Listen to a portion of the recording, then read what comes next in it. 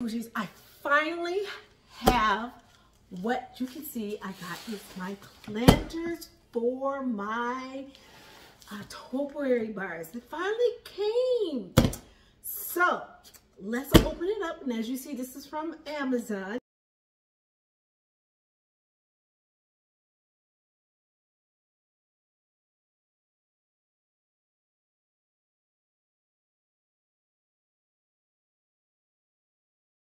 Okay, bougies, I'm back. As you see, I had to get help to get these out. It was extremely well packaged, as you can see. So let's put together, shall we? As you can see, I took out these came inside.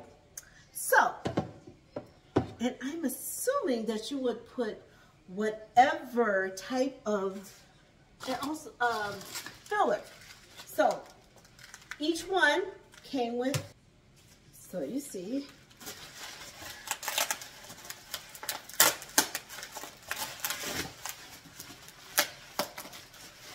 there were no instructions in the box. Okay, bougies, so these are actually pretty, they're pretty sturdy, pretty heavy duty planters, which I like, because it doesn't appear that they will actually blow over in the wind. So yeah, they're very well constructed. So I understand that these go like this with a plate underneath the planter. So, which is great because I intend to put these outside my home on my porch. Now I want to show you what it will look like with planters. So let's take a look there in use. Amazon actually sells these balls, these topiary balls. So, and I just couldn't find like the perfect type of plant that I would like to put in here. But I think it actually looks kind of nice. And I wanted something that was full. Now I saw like also evergreen topiaries that I also think would look good.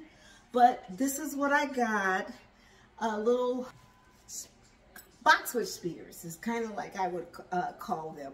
So I think it actually looks good. So I plan to put one on outside each column in my front yard, and I will also show you all that effect. So what do you think, bougies? They're tall, I think they're pretty, I think they're awesome. I like them, they're bougie approved, it's not flimsy. I think it adds a little state of elegance.